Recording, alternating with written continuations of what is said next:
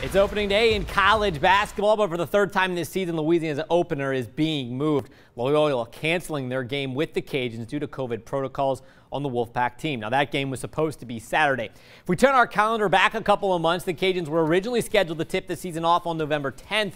Before the NCAA pushed the entire season back a few weeks. Louisiana was to play a men's and women's doubleheader originally today against Xavier of New Orleans. Instead, now open the year at UNO a week from today, while Louisiana women play North Texas December 4th. Their season also slowed because of COVID. Meanwhile, LSU tips off its season tomorrow against SIUE at the Billiken Classic in St. Louis. The Tigers play St. Louis then on Saturday before coming home and hosting Southeastern on Monday.